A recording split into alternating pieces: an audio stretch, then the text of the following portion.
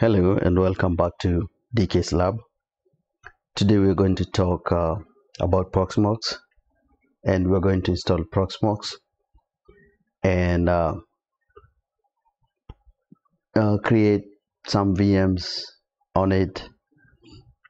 So to install Proxmox, we'll go on the main website for Proxmox, then go on downloads and select the Proxmox VE. As of this recording, we are on a version 8.3.1. So once you download, you're going to write this image on a bootable drive,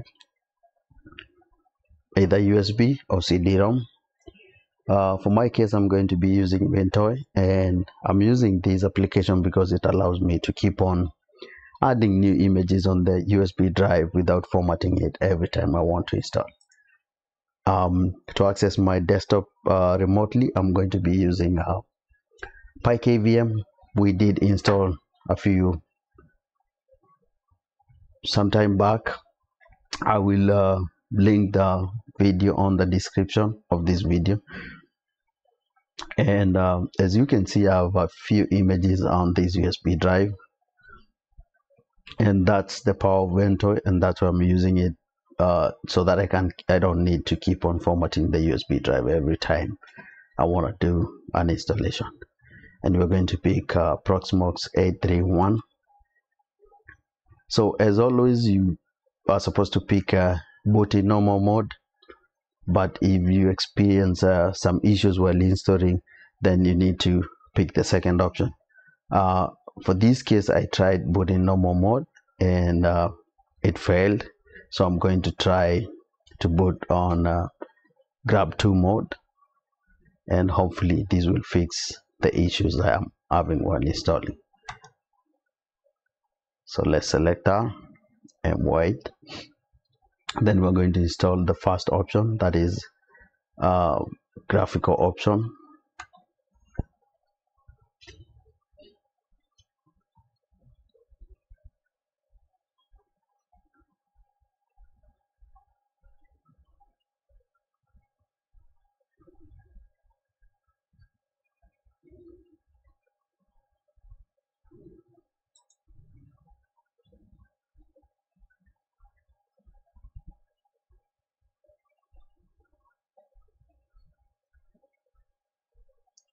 It seems to fail again, so I'm going to see what's happening here. So for some reason I was unable to install 8.3 on my desktop. It is a very old desktop. It's Optiplex, Dell Optiplex 780.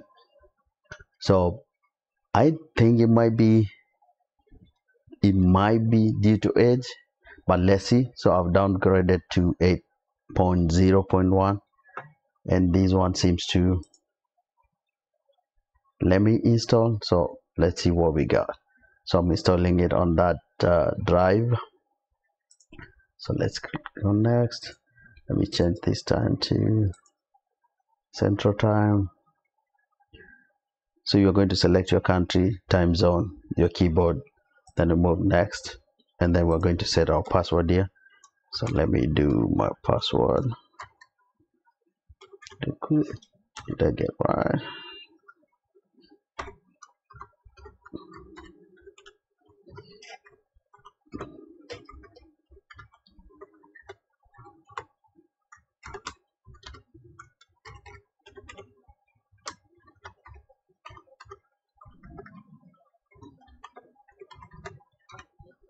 And email I do admin dkslab.com, and then we click next.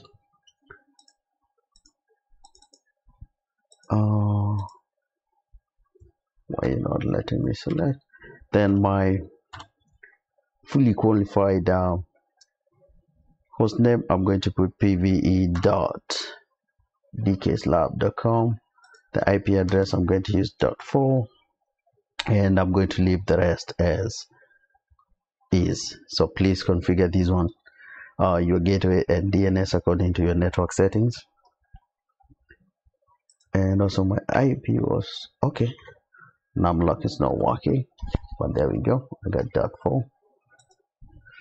Next, this is a summary of the choices we have made during the installation. That's our file system, that's the drive, time zone, the IP addresses.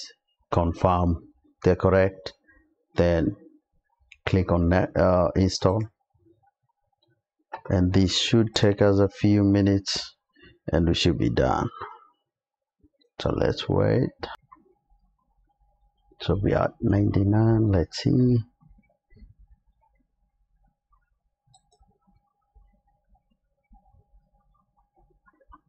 So the installation is completed, and here is my machine doing a reboot.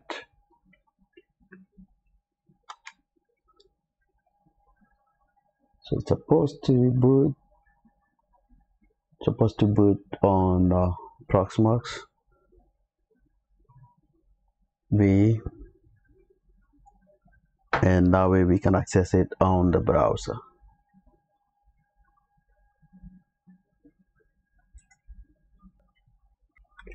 So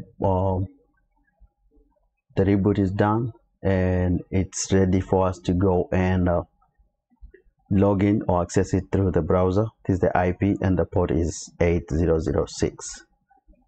So let me refresh this page. So we're going to advance and accept, and here we go. So the username is root and the password is the one we set during the installation. I hope I can remember mine.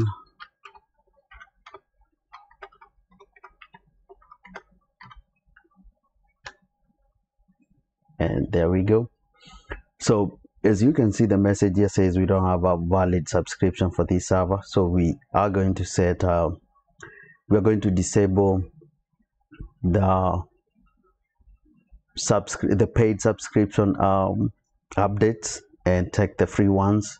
Put the repository, we can use the interface instead of going to shell and doing it on the command. So if you go to updates and go to repositories, you're going to see we have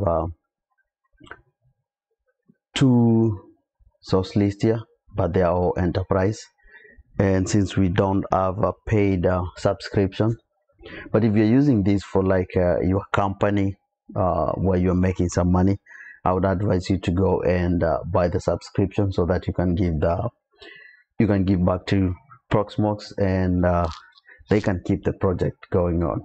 But if you're using it for your home, just go ahead and remove the paid ones and remain with the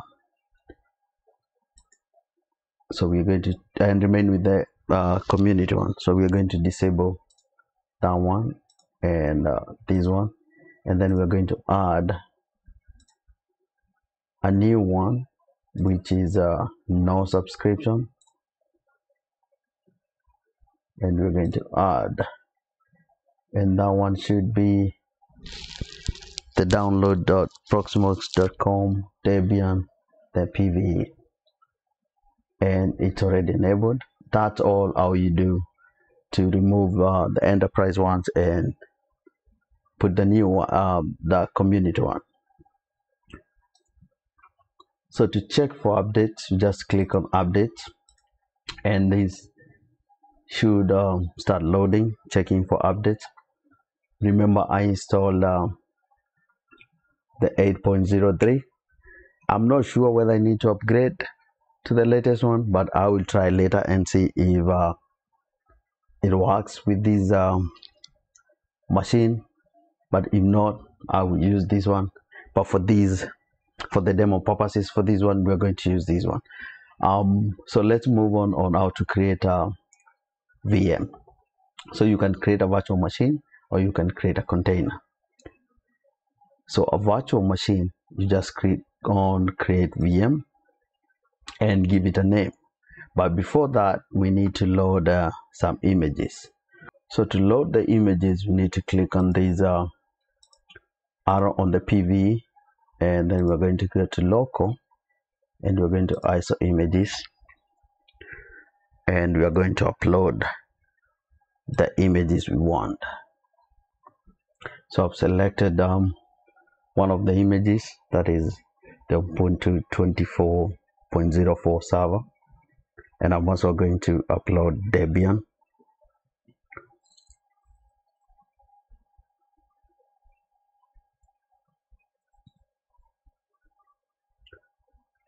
So the upload process is simple. You're just going to click on upload up here, then select the file, then you to pick from whichever location you have it stored, then you just click on upload, and that should just kick in the process. So once this is done, I'm going to upload the Debian, and I will show you how to create the VM. And this should be done.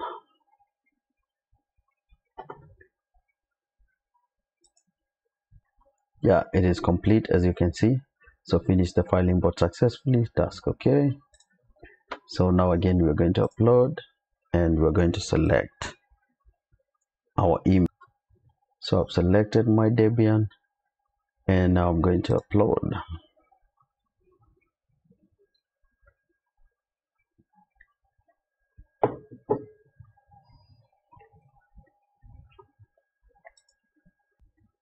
So with our images uploaded, now we can create a VM, and I'm going to create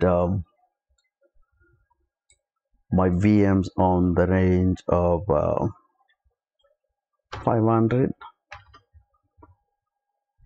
So I was trying to be creative on the names, but I was unable to think, so I'm going to use the periodic table to name my virtual machines, and I'm going to start using this line. It seems to have some good names, and my first one is going to be helium. And back to our Proxmox, and that's the name we're going to give this guy. Go next, and this is where our image is. I'm going to use local, and for this machine I'm going to use Ubuntu, and I'm going to leave the other options as is. Then system, I'm going to leave as they are, but I'm going to check QEMU agent. The next, the size of our disk. This installation I'm going to use is it as our DNS, so I'm going to use the minimum 20 GB for installation. Then next, you're gonna leave the rest as it is. And then memory, I'm going to use 1024, and if I check advanced, I can select ballooning and have a maximum. So this is a minimum, and the maximum 3072, which is 1024 times 3, 1024. That's the minimum. Then next, network, I'm going to use that one as is, and I'm gonna leave the rest the way it is. Then confirm and finish. And that's how we're going to create all our VMs, selecting the operating system that we want to. Then after it is done setting up, then we can start that virtual machine and do the installation. So the VM is done, as you can see. If you click on it and go to hardware, you can see the specifications we gave for this virtual machine. This was the RAM. We gave it to have a minimum of 1 GB, then grow it up to 3 GB, and we selected the image to be the Ubuntu 2.4. Then on the hard disk we selected a 20 GB and it's picking it from the 500 disk. Then if we go to the options, this is where you set if you want this virtual machine to be starting every time the Proxmox starts up or boot. And one more thing I want to show you is how to configure network so that this machine can be allowed to allocate VLANs to our virtual machines on the PVE, and then share so that we can access the terminal, and in there we can configure our network to be able to pass VLANs so that every virtual machine can be connected to the VLAN you want it to be on. So here we go. So we're going to use nano and we're going to edit etc network and interfaces and enter. And this is how our settings looks like. And so here we're going to add a few more lines under this one, and the line we're going to add is bridge VLAN dash aware. Yes. And the other line we're going to add is bridge dash VIDs, and this should be 2 to 1494. So let's save this one, and to save you just do Control X and say yes. And if we do service networking, this should be networking restart. That should restart our network manager and boot it up with the new configuration.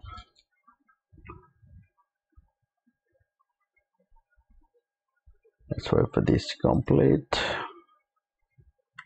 So when the restart was complete without any errors, that means our configuration is correct.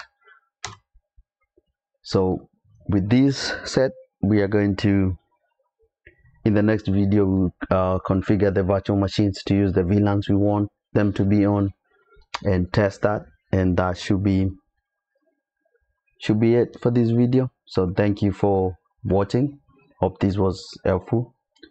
Don't forget to like, share and subscribe. Thank you so much. See you on the next one. Bye bye.